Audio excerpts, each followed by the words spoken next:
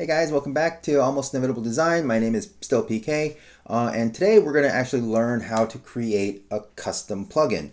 Now, a lot of people find ways of making, if you make a lot of websites as your job, then it's good to have like a boilerplate setup that you can easily install your preferred list of plugins or whatever theme you need, whatever it is, extra features, extra snippets of code, everything. It would be great if you had a way to replicate that or duplicate that in your new builds because you're used to your workflow, right? So there's a couple of ways that I've seen people do that, and one of them is like building, if you're using something like WP Engine, you can actually make a subfolder instance and then just duplicate that and keep reusing that.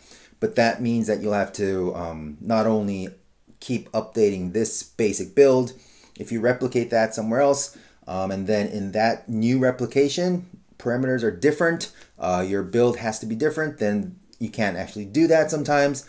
Or you can have like a zip folder of all the plugins that you need and then just upload that into the new site and then just unzip it there and all that kind of stuff. What I do is I used to use child themes. I used to use my own custom child theme. Now, regardless of what you're doing, it's good to have a child theme, all right? Even if you're just using the builder, the child theme holds extra theme customizations, so it's good to have a child theme regardless. And it takes only a minute to do, and you can save a lot more stuff in there. Anyways, you can use a child theme, and you can have that child theme be the basic boilerplate that you can use. And it can actually have the child theme allow you to install a bunch of plugins automatically and all that kind of stuff. I started using Oxygen, and now I'm playing around with Breakdance. So they are just plugins. They're just plugins, and they actually can disable the theme. So I've then moved on to just using a plugin. Now, even if I do use a theme, for example, whatever other theme, whatever other website it is, even if I use a theme, I'll have a child theme, and that child theme can take care of all the templating stuff for me. The plugin I now keep using because that can help me with all the extra functions, right? So I can put everything into one plugin, upload that, and I'm ready to do things the way I'm used to. So yeah, because plugins, child themes can take care of extra templates like single post templates, product templates, that kind of stuff, custom post type templates. Whereas plugins, you can add a lot of stuff, but you can't do the theme templating inside the plugin itself. In this case, so you can, but there's a lot more stuff that goes into that. So I'll just do that. All right. Anyways, I'm going to show you. So this is a sandbox. I'm going to actually show you how to make your own, and you'll have the download. If you're watching this on YouTube, check down below and you'll see a link to my website, which is almostinevitable.com, and you'll see the link to the post. And in that post, you'll see the download button. You can download the plugin. I'm going to go with plugin because I think that's the best place to start, and it doesn't disrupt anything. And whatever you use, whether you use Oxygen, Breakdance, Elementor, Divi, Beaver, whatever it is, having one extra plugin there will will still work on every system. Okay, so I'm going to go with the plugin. I'm going to give you that pretty empty plugin. I'll show you how to customize that. Okay, all right, so just to show you what this can do. All right, so this is the custom plugin that I put together. I'm going to compress that, and you can see the zip file there. And I'm going to upload it and add new. Oh yeah, by the way, 2022 disables the theme file editor and the plugin file editor and the favicon. It's not favicon, it's favicon. If you look it up in the dictionary, I learned that a few months ago. Been saying favicon for years, decades. Anyways, I'll go with 2021. That gives us that. See, everything comes back. So 2022, I'm not used to that yet full site editing with Gutenberg. I'm not used to that, and I'm just leaving it like that. Okay, so we'll add a new plugin, that custom plugin that we just had. I'll upload that. Now this is localhost, so I can actually just go in the file system and just add it in there in the Finder, but I'm just going to do this to show you how it works in the browser. Okay, so custom plugin, drop that in there and activate. Once this is activated, I get this. Requires the following plugins, and I can start installing the plugins. And I have my own list of plugins here. An image optimizer, ACF. I always use ACF Pro. I'm not going to include this when you download it because that's a pro version that comes with my account. Yeah, I'm not doing that. I can package it up with other stuff, but I'm not selling this either. And yeah, you can just use, yeah, I'm not adding that in there. Anyways, ACF columns. I need columns. I use that a lot. You can add a redirection that'll come in later. Easy to upload SVGs and an SEO plugin. You can add a bunch more if you want to. Whatever it is, it'll be here. And all you need to do is just do stuff like this and install them. They will install.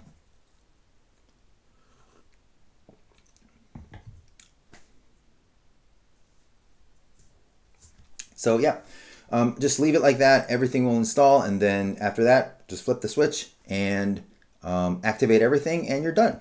So this I've found is one of the quickest ways to set things up, and you can actually make some plugins be required. All right, so it'll be mandated by your plugin that this extra plugin needs to be activated.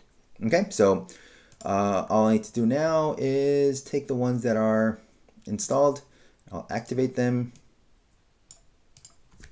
and I'm done. That's it. And you can see here that there they are. Cool, right? So I'm going to give you this plugin to download. I'll show you how this works, and I'll show you how to edit the stuff so you can make it do what you want. Okay? All right. So here we are. Now, what I'm using here is I'm using something called TGM plugin activation. All right, TGM plugin activation. It looks like this. And if you want to make this by yourself from scratch, you can go here, get the download.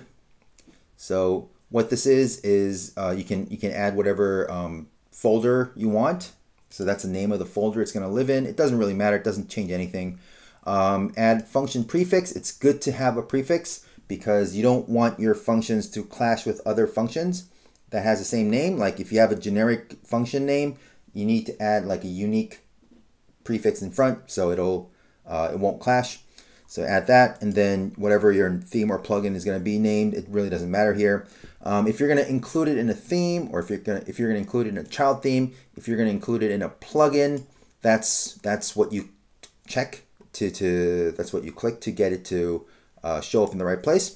The reason is because if you're in a plugin, the directory, when you install files, will look like directory name file. All right. If you're in a child theme, it'll be get template, get style sheet directory. And if it's in a theme, it'll be get template directory. Okay.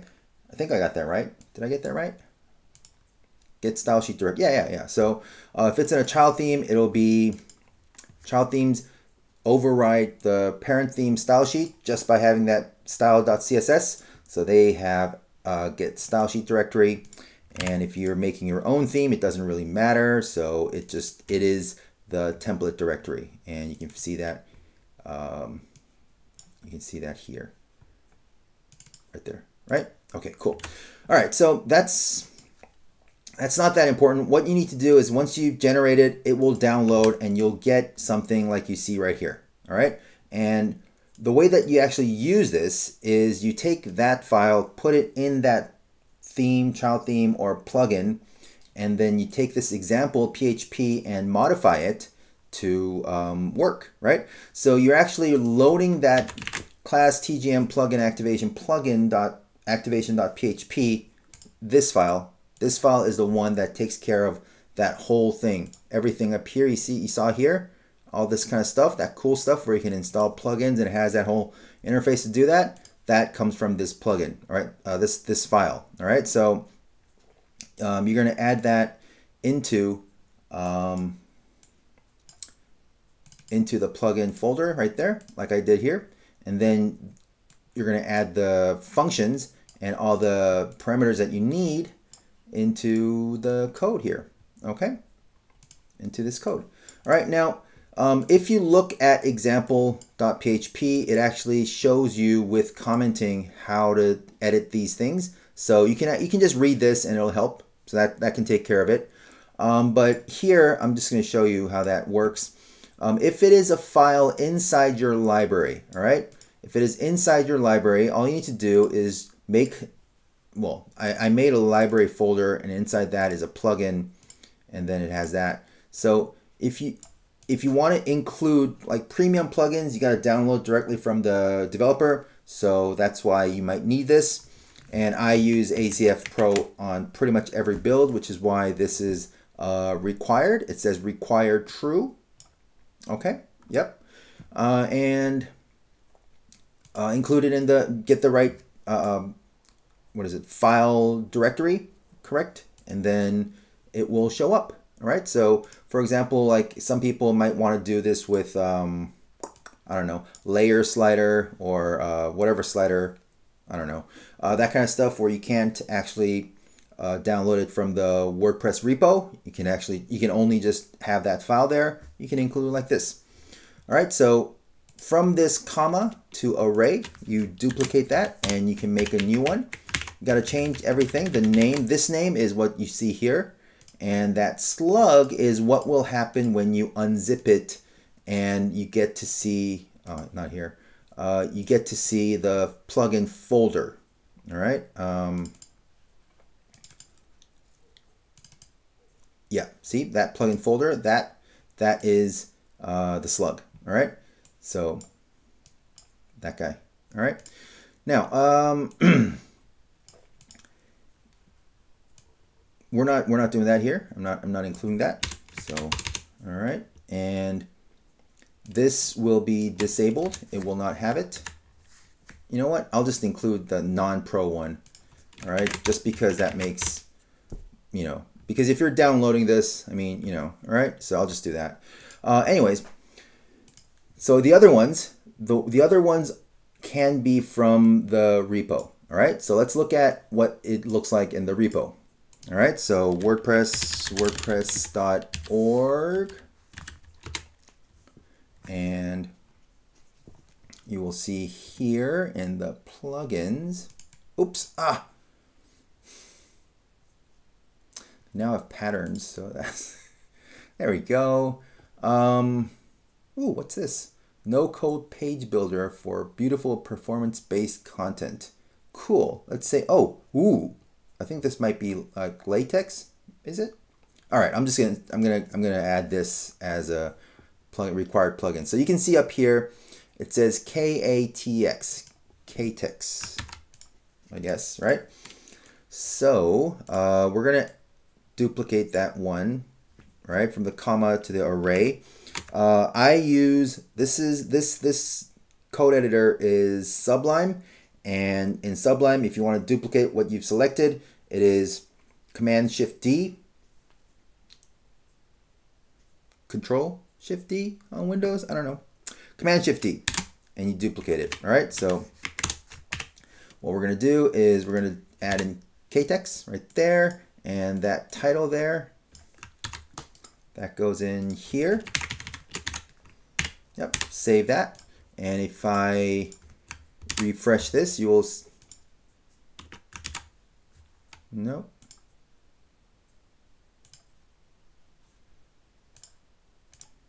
Oh, I remember why. This is in the plugin that I'm giving you. I gotta do this over here. Very stupid. All right, let's do it right here. That's why, of course, yeah. There's no weird reason. Yeah, there you go, right? So I can just install it from here if I wanted to. So yeah, there's no weird reason. It's there is a reason. Like computers don't lie. Anyways, so yeah, that's what you can do with your plugin. And you can do whatever you want, like redirection. I always use that redirection plugin, the one with the plants. So I use that. SEO framework, I might as well just use Yoast. It really doesn't matter. Or if you want to use rank math or whatever it is you like, use that. Put that in there. You know how to add it now, right? Yeah. Like if you were to do rank math, you could do it with that SEO by rank math and put that in the slug and take that title, put that in here in the name, and that's it. Easy peasy, right? So that's great. Don't touch anything else. Just leave it as is and you're good. Now, I think custom plugins should be helpful not just with bulk installing plugins, but also with other stuff like adding CSS, adding code snippets here and there, adding fonts, all that kind of stuff. For example, a lot of people need to add Facebook pixels, Google Analytics codes, stuff like that. Everywhere, not everywhere, on the site. Like it should be in the header. It should be, it's either in head or if you have a Google Tag Manager, GTMs come with two pieces of code. One goes in the head, one goes in the opening of the body, for example. So that's all over here. I've added this here just so you can use it. Now, this is PHP, which is why if you need to add extra HTML, you need to parse it out of PHP, all right? So if you were to add HTML, this is how you parse it out. You know what? I'll just do this for you, and you can just, anybody who knows PHP enough will know what to do with this. And if you don't, you can just drop it in here and yeah. So you can add your code in there and it'll show in the header, in the head. All right, and this is in the opening body tag. So I'll do this again as well. Oh wait, this is in the sandbox. Anyways, I'll do that. I'll do that in the one that I give you as well. So you can drop your code in here, like the Google tags, and it will work. All right, that means you don't need to install extra plugins for that, which gives you less plugins to manage. This is all you need to do. That plugin is adding a lot of fluff over that. So it takes care of that. All right. Now you can see here, I have like SAS1, SAS2. They're actually CSS files, but they come from SAS. So one is fonts.css and one is main.css. I always use main.css as my SAS rendered file. So that's why that's named like that. They are inside the plugin. All right. So I'll show you fonts. I have added the elegant icons file here. You can actually load it if you wanted to. Just uncomment it and it'll load. All right.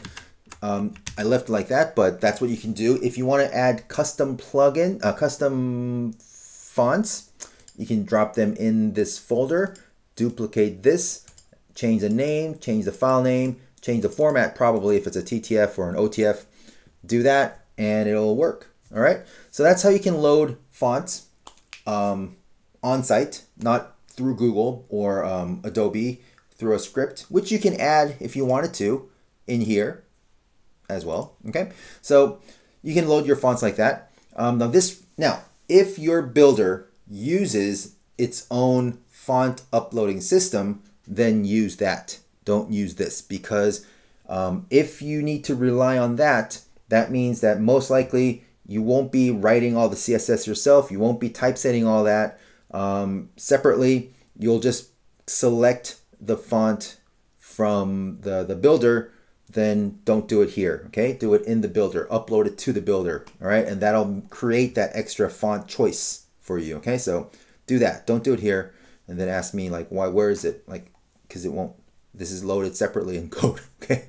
All right. Now the main.css. There's nothing here. But if you wanted to write any CSS, do it in here and then uncomment this out. All right. Do that. This main.css will load. Okay. Now the reason why it's loading like this and the reason why it's enqueued like this is because now if a caching plugin takes everything, caches it all together, minifies it, and aggregates it, it will take it from here because it knows what's being loaded. Okay, I left the parallax JavaScript library here, and the custom1.js is a blank one, so you don't need to worry about that. Relax.min is here if you want to do parallax stuff. It's just there. I just downloaded it. I use that often, so I just left it there. Okay, so all you need to do if you want to load like custom JS, just uncomment that, add your JS in there, and you'll be good. Okay, so that's pretty much it. That's how you can make your own custom plugin. It is a very convenient way of doing it, and once you upload it and you get used to getting your own set of plugins to run, I've been using this method for years, and it is such a nice, easy, reliable way of setting up your own development environment really quick, really well. So I hope you like it. All right, hope you like it. Oh, by the way, before we go, of course, YouTube, I'm now going to start saying please like and subscribe, all that kind of stuff. Hope you do. Another thing is I have a Discord. I have a Discord channel. You'll see it in the comments. Please join me. Please join me and a lot of designers, developers all around the world. I'm always on Discord. If you say something, I'll probably reply as long as I'm not sleeping. So if you have any questions, if you want to keep up with any updates, because I'm going to come out with a YouTube course soon. So keep a lookout for that. And join us on the Discord. All right. So download this plugin. Have fun. Oh, almost forgot. Change the names here. All right. Change the names to your name. All right. And your domain. And that's it. You can even change the plugin name as well. Don't worry about the folder. The folder doesn't really matter. The slug doesn't matter. This is what matters. So just change that to my custom plugin, and that's what it will show. It looks great. It looks like you've done you have your own custom code stuff. It looks great. So please do that. Change it to fit yourself, fit your development and all that, fit your brand. And hope you put this to good use. All right. So ask me questions in the Discord. Ask me questions in the comments on YouTube or on the blog where the tutorial is, the typed out tutorial is, or ask me questions on the Facebook post that you see this in. Wherever it is, just type something out. I'll reply, and I'll see you around. All right. Take care. Thanks. Bye.